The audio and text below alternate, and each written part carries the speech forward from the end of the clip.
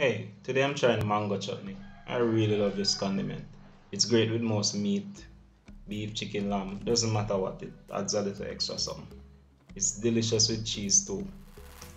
It's very versatile, so it's worth having a jar of it in your fridge. So let's give it a try.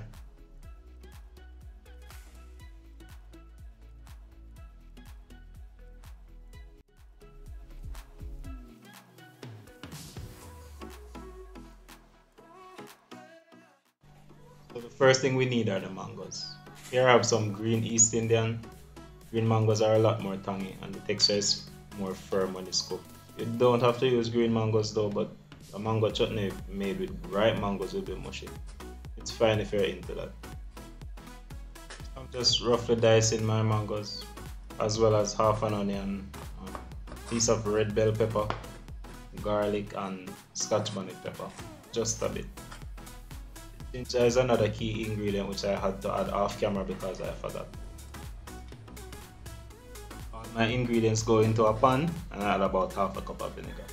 I would have needed more if I used ripe mangoes, but these green mangoes are already really tangy.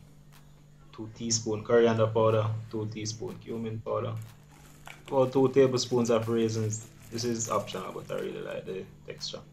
And I'm adding about 2 cups of water. Most of this will reduce while we cook. Orange juice is a nice substitute here. So the pan goes on medium heat. I'll be adding sugar after the mangoes have cooked a bit. Sugar might draw out all the water from the raw mangoes and they end up shrinked. Cooking stops this from happening. Mix everything together and give it a few minutes to boil. Come back after 6 minutes. Add salt to taste. A little extra is okay because this is a condiment. It's meant to be had with other food. I'm going to add about a cup and a half of sugar. If I was using ripe mangoes, I would have used less, but I always taste and adjust. I'm using brown sugar. Any sugar is fine. I'm adding a generous splash of white rum. Most of the alcohol will boil off, but it still adds a nice flavor. That's almost done. Just let it reduce until it gets a bit thick and the colors get darker. Around 10 to 15 minutes. It should have strong flavors. It's okay if it tastes a bit too tangy, spicy or salty. It's a condiment that complements other food, so it should be kind of strongly flavored.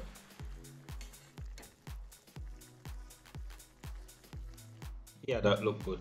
This keeps really well in the fridge. Couple weeks, you can grab it anytime you want to add a little something extra to your meals.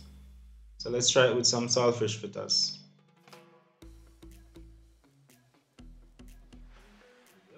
That's nice.